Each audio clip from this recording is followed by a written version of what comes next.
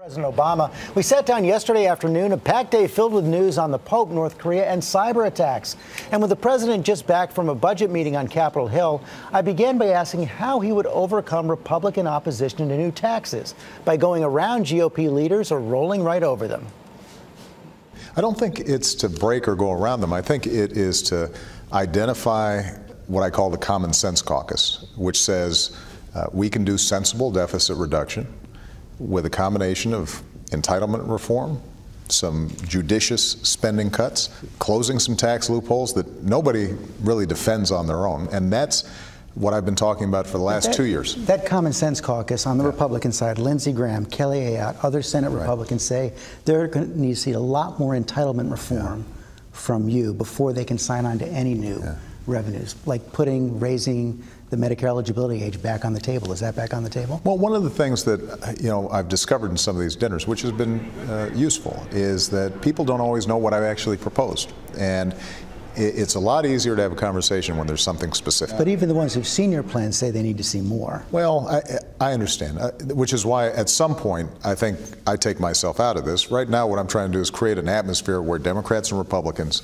can go ahead, get together, and try to get something done. But ultimately it may be that the differences are just too wide. If their position is we can't do any revenue, or we can only do revenue if we gut Medicare or gut Social Security or gut Medicaid, if that's the position, then we're probably not going to be able to get a deal. Paul Ryan today put forward his budget, and he says he's challenging you to come forward with a budget that also reaches balance. Are you going to do that? No. We're not going to balance the budget in 10 years, because if you look at what Paul Ryan does to balance the budget, it means that you have to voucherize Medicare, you have to slash deeply into programs like Medicaid. My goal is not to chase a balanced budget just for the sake of balance. My goal is how do we grow the economy, put people back to work, and if we do that, we're going to be bringing in more revenue.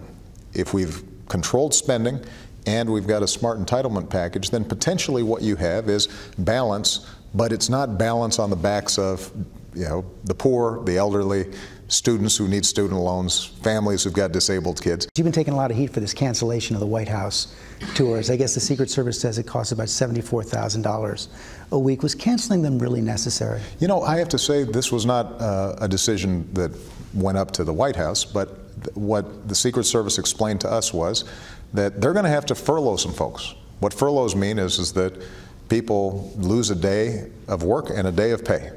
And the question for them is, how deeply do they have to furlough their staff, and is it worth it to make sure that we got White House tours if it means that you got a whole bunch of families who are depending on a paycheck who suddenly are seeing a 5 or 10% reduction in their pay? Well, what I'm asking them is, are there ways, for example, for us to accommodate school groups who may have traveled here with some bake sales?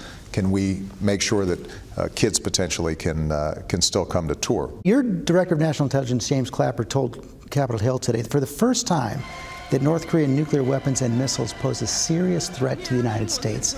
So can North Korea now make good on its threat to hit the United States? They probably can't, but we don't like margin of error, right? And when it comes to it's that close? Well, and I don't think it's not that close. Now, what we've done is we've made sure that we've got defensive measures to prevent any attacks on the homeland, and we're not anticipating any of that. Let me stay in the region, because James Clapper also today talked about cyber attacks. Put that at the top of his list of threats to the United States. A couple of weeks ago, the chairman of the House Intelligence Committee, Mike Rogers, said that we are at war with China because of their cyber espionage. They're winning that war, and their government and military is behind it. Do you believe that? Well, I think you always have to be careful about war analogies. What is absolutely true is that we have seen a steady ramping up of cybersecurity threats. Some are state-sponsored, some are just sponsored by criminals. But some are state-sponsored. Absolutely. And this is why I've taken some very aggressive executive actions, but we need Congress to act. We've made very clear to China and some other state actors that we expect them to follow international norms and abide by international rules. And we'll have some pretty tough talk with them. We already have. One more question. While we're here, a lot of eyes on Rome as the cardinals prepare to pick a new pope. And for the first time, some American cardinals on the list. But what I wanted to ask you about, there seems to be some concern among Catholics that there shouldn't be an American pope because that pope would be too tied to the U.S. government. What do you think of that?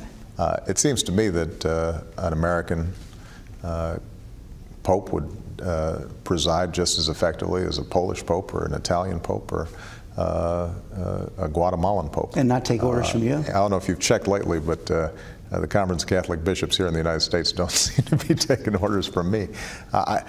My hope is, based on what I know about the Catholic Church and the terrific work that they've done around the world and certainly in this country, and helping those who are less fortunate, is that you have a pope who sustains and maintains what I consider the central message of the gospel. We treat everybody as children of God, and that we love them the way Jesus Christ taught us to love them. Well, I'll be watching for the white smoke. Mr. President, thank you. Good, thank you. And you can see more of my interview with President Obama tonight on Nightline. He was very direct. He was, and maybe those White House tours coming back, at least for kids. Well, that was spring break coming up and all that.